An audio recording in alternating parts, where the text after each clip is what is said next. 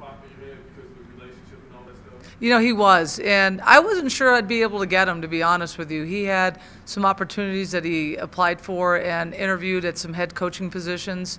You know, the team did so well when he took it over as an interim at Arizona State, and that's tough to do. You know, you have a terrific head coach step down. You're like, hey, by the way, you're interim probably for this year. We'll see what happens. And he did a fantastic job. So I wasn't sure. I gave him an opportunity to pursue some of those head coaching jobs. He wanted to pursue some of those. We just kept talking in the interim, and I am very, very fortunate to be able to bring him here and work with this program and with me and the rest of the staff. What did you feel like you needed? I needed somebody I knew. I did. You know, I don't regret the hires, but there was a difference between someone you bring in and you know how they work and you know how they operate. When I hired, on my first hires, I brought in 3 people I just really didn't know. They did a very good job, but you know, the second time around, I needed somebody in there that I've already gone to battle with, that I know they're good, I know they're passionate, I know they're loyal, and that was important to me. And Joseph brings everything. And that was important to me because it's not working for me. We're all working together. We all need to be a team. And that's what I'm looking for, the hiring and the staff, that everybody, you know, operates as a team. Everybody is together. Everybody is one. And, you know, our players have terrific chemistry. You know, we have to pass that down. Staff, I want just terrific chemistry with them as well. And it goes by somebody that you know.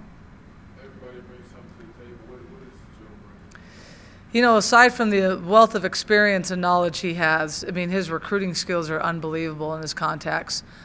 His X and O's and coaching ability was displayed in his interim position last year, winning 20 games. And it's just another voice that comes in with a wealth of experience, that knows what he's talking about, that knows what he's doing in both recruiting. His philosophy is the same as mine. We want good kids in. We want student athletes in. We also want to win championships. And that's our goal. And we want to start that this year. And, you know, we are not going to be afraid to say we want to win the Mountain West Conference.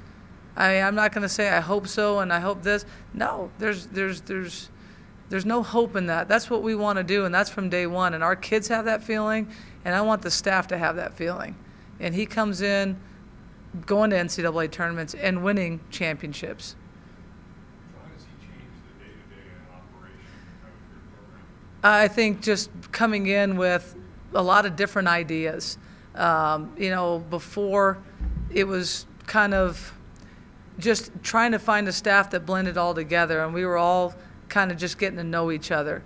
He comes in now, I know him very well. Anthony works well with just about everybody. And he comes in on a daily basis and now says, what do you think about this? What do you think about that? You know, how does this fit? How does that fit? I mean, he just has so much knowledge that for me, it's like, hey, I didn't think of that. I didn't think of this. He's been a head coach. Not only at Arizona State, he's been a head coach before. And he's got a lot of different ideas that we can utilize to help this program be successful.